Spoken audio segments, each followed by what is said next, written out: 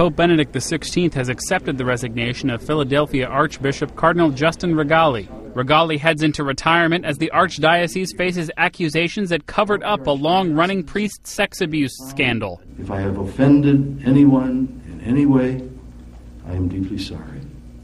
I apologize for any weaknesses on my part in representing Christ and the Church worthily and effectively.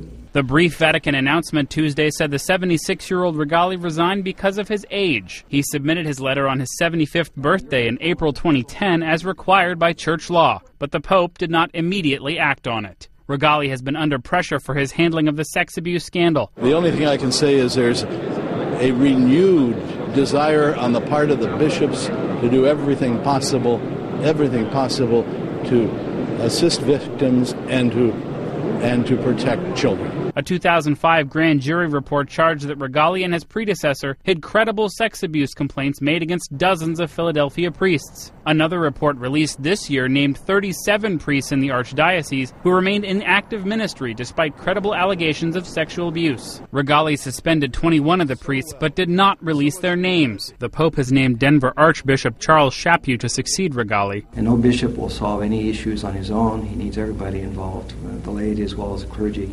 So this is not my problem, it's our problem, it's our issue, and we'll find a way through it. The transition will take place in September.